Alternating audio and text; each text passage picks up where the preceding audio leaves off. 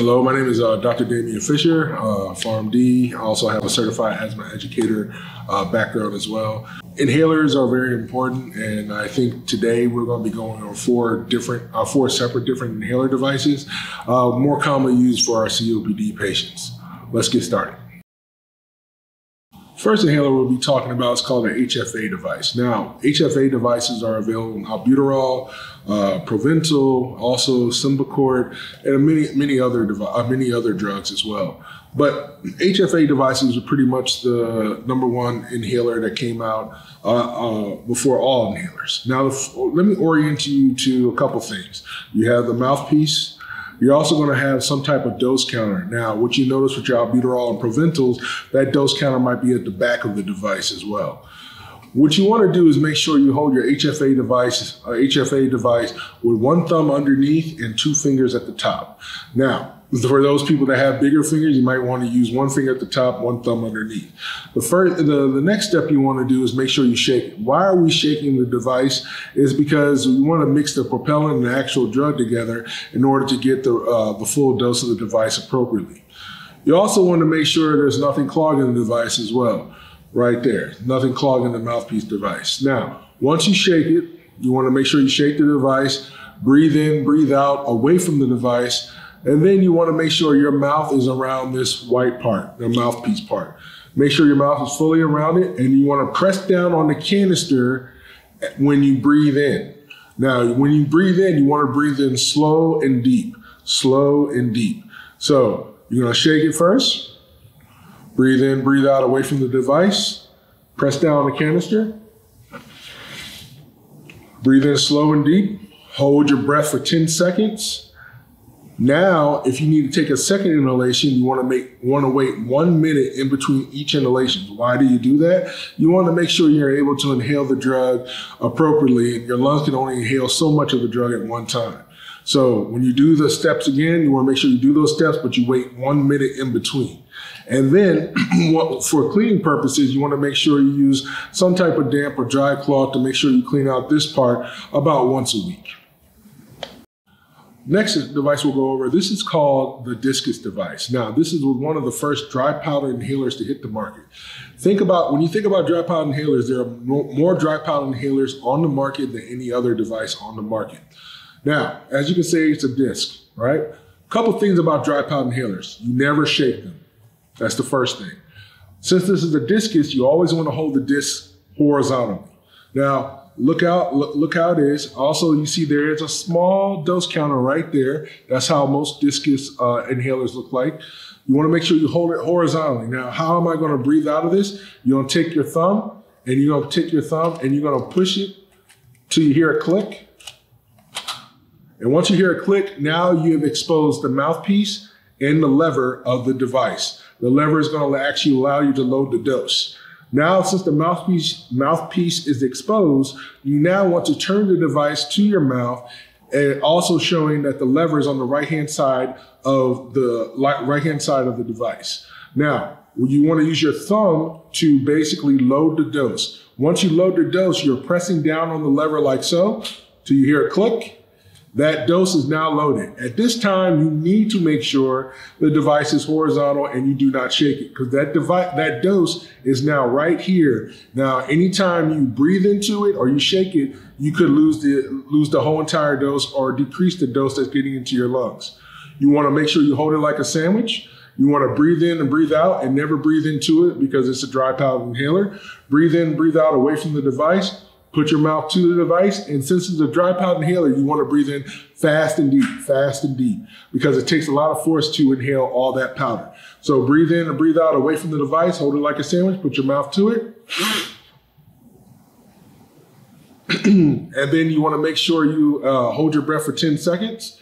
Then you want to make sure you then close the device by using the grip again. And now the device is closed, and there's a dose counter right there to make sure that you've lost the dose. With dry powder inhalers, you want to make sure you clean the mouthpiece of any residue and make sure there's no clogging as well. Again, about once a week with a dry, never a damp cloth because it's a dry powder inhaler, but with a dry cloth. Now, this is another dry powder inhaler. This is called the Ellipta Device. Actually, this is the newest device on the market, the newest dry powder inhaler on the market. Now, a couple of things I want to orient you to is look how big that dose counter is compared to your other dose counters and other inhalers. It's really good, especially for those mature individuals that have a hard time seeing the dose. This is a really good dose counter for patients that have a hard time seeing the dose. And then also notice that this one has a covering. So you can't see the mouthpiece, kind of like the Discus one, but it's a little different. We're going to actually show you how different it is.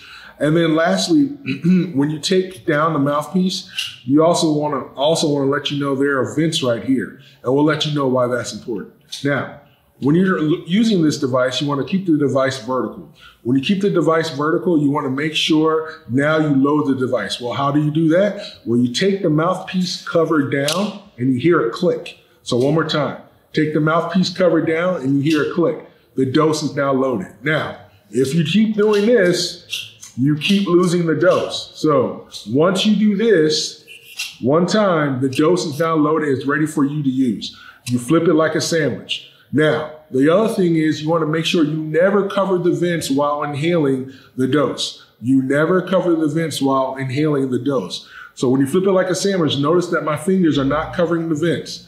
You want to breathe in, breathe out away from the device. Put your mouth on the mouthpiece area, this dark gray area.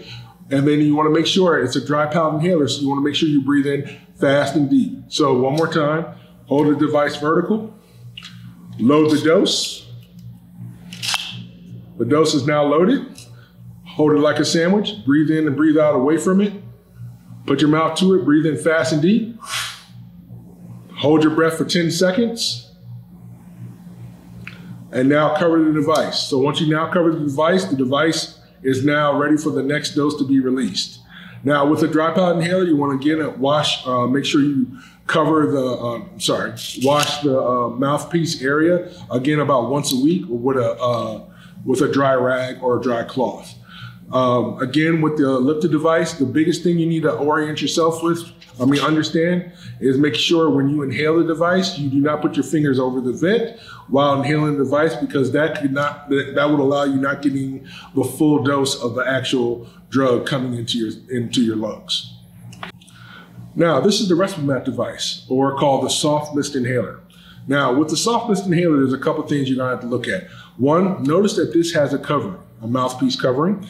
So also notice that there is a dose counter. Now, it's not as specific as other dose counters, but there is a lever right here that goes up and down to show you how many doses are around about left.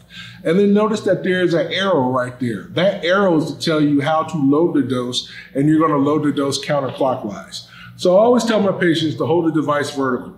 To load the dose, I'm gonna follow the arrow signs, and the arrow signs say, come this way, counterclockwise. So when I load the dose, I turn the bottom of the base of the dose, turn the bottom of the base of the device, and now the dose is loaded. I wanna make sure that the dose button is now pointed to the ceiling. Once the dose button is pointed to the ceiling, you then wanna take the mouthpiece guard off. When you take the mouthpiece guard off, this allows you to now press on the dose button in order to release the dose. Now, when releasing the dose, you want to make sure you release it when your mouth is to the mouthpiece. So the dose is now loaded. You want to breathe in, breathe out away from the device. You also want to make sure your lips do not go past these slits right here on the device. You want to hold it like a sandwich. Breathe in and breathe out away from the device. Put your mouth to the device. And then when you inhale it, it's going to come out like a soft mist, just like that. You then want to put the cap back on like so. So one more time real quick, make sure the device is vertical, load the dose. You hear a click, the dose is now loaded. Put the cap off, hold it like a sandwich. Now you can press down on the dose counter, not yet, not yet. Breathe in, breathe out away from it. Put your mouth to the device, not over the slits like so. And then you want to make sure you press down on the button to inhale the device. Hold your breath for about 10 seconds. And now with this device, you want to make sure you breathe in slow and deep, because it's not a dry powder. So slow and deep, hold your breath for 10 seconds, put the cap back on, and you're ready for the next dose. I totally get it. Inhalers are difficult, and when you're at home, you're using the drug, you're using this device all by yourself, even after someone may have taught you. And I get it can be frustrating, and sometimes you're like, oh, I don't taste the drug, so I don't know if I'm actually getting better, or sometimes I don't feel like I'm getting better, and you have hesitancy whether or not the device is actually working for you. Don't be afraid to reach out. You can go to your local pharmacy. You can go to the American Lung Association website. You can also go to AARC website. Device teaching and device education is there for you. Do not be afraid to reach out to get help in order to understand how to use these devices appropriately. Thank you so much, and I hope this video was very helpful.